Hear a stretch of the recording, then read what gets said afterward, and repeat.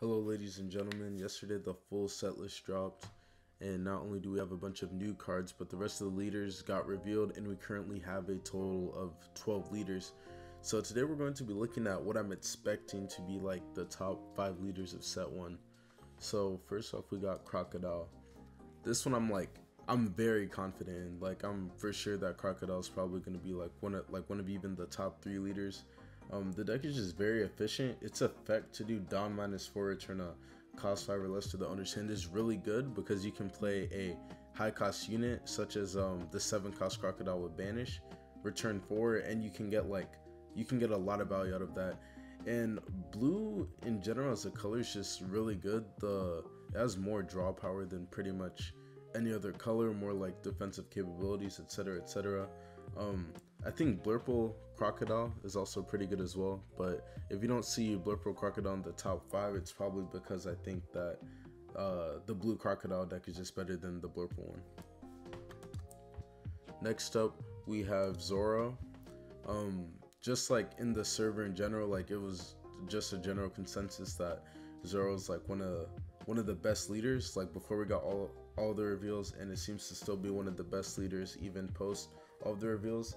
Its effect to give all of the characters plus 1k power is extremely good, and being able to combine that like with the new card Uta, which grabs a red cost 3 or less from trash for free, and just red cards in general that you field, them being able to get plus 1k and attack like end game or be able to clear bodies is just really good. It's a mid-rangey deck that can like lethal out of nowhere. It's overall a very solid leader. Next up we have Red Green Law. This one I'm not too confident in, but like I have faith though. I think red and green as a color combination is just pretty strong in general.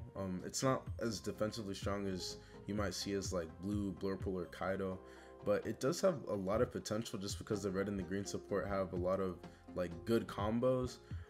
It has some like good counter speed. Like, it's not as defensive as blue and Blurple, but it has like some really solid counter speed events that can help with board control and just maintaining advantage.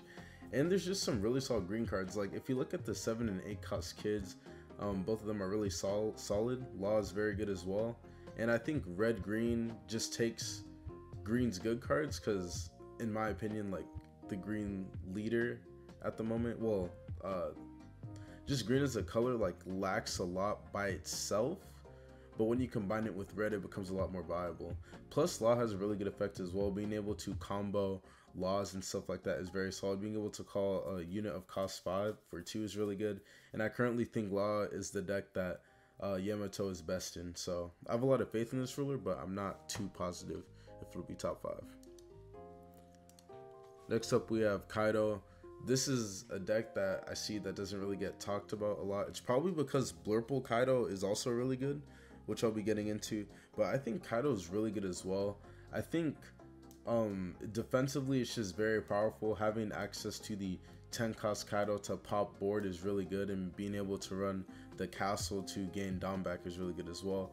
I think starting at 5 life is huge for this deck, just because it makes it like that much harder to kill, and the lethals you can get from the Dawn -7 skill is really good as well. Like, you can combo it really well, and you can just take games out of nowhere, or you can just stall and just do Dawn -7 to gradually waste your opponent's life. I think the purple card pool is really solid, and Kaido itself has a pretty good leader effect that gets really good into endgame. For the 5th leader, we have Blurple Kaido. This is honestly one of the most impressive rulers I've seen so far. Like, I've been most impressed by like Crocodile so far, but this ruler is also really good as well. Surprising the blue and purple card pool, there's some interesting combos. Recently Overheat got revealed, which can bounce cards such as like Who's back to your hand. Having access to bounce as well of like up to 7 costs can help with one of Kaido's biggest issues, which is needing the 10 cost Kaido in order to deal with anything that's above 6 costs. So that's pretty interesting as well.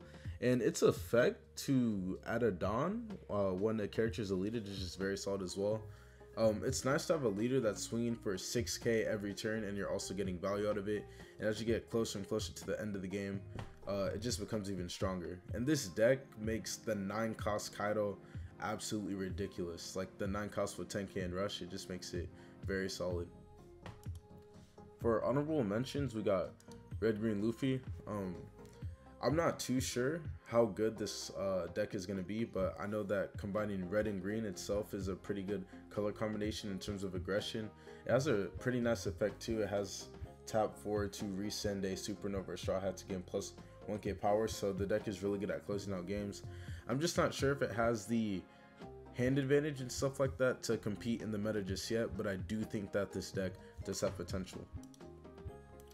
Next we have Odin. Odin, honestly, it looks really good. Like, I want to say it's a top 5 leader, but I think that the deck needs to get more figured out first, or I need to see like more out of the deck first. Like, the deck is already really solid, but at the moment it seems one-dimensional. It seems like it needs more ability to deal with like wider boards or bigger boards, but I do have high expectations for this deck. I do think that by the end of the set, this can definitely be a top 5 leader, and its effect just to trash the land of Wano to restand 2 Dawn is very good. Like, you can't use it every single turn because you are going to be wasting hand, but it's a really solid effect. Like, it can make for some crazy turns out of nowhere. For the last honorable leader, we have Doflamingo. I feel the same way about this as I do Odin. I think that the leader effect is really strong. Like, just imagine swinging 7k every single turn while it's like spawning a body for 1. That, it just sounds solid, but I do think that this deck needs to get figured out some more, and I'm not sure whether it's going to be luck based or not. We do have quite a good amount of cards that can reset the top of the deck for Doflamingo, but it's still a little sketchy right now. I do have faith in this leader. I think it has potential to be really good, but it's really going to depend on how like the deck pans out and how it gets built. This is it for the top 5 leaders of set 1. As I said earlier, I'm like extremely confident in Crocodile being a really good leader. Like, this is easily one of the best leaders I've seen so far. Zoro's really solid as well. It's just being able to give all your characters +1 while having a deck that can build board or consistently add creatures to board is just really solid. And I have a lot of faith in Blurple Kaido as well. It's just a really good deck. I think the Blurple leader could go either way between Kaido and Crocodile. I think it just kind of depends on which strategy is more viable, because they're definitely different type of strategies.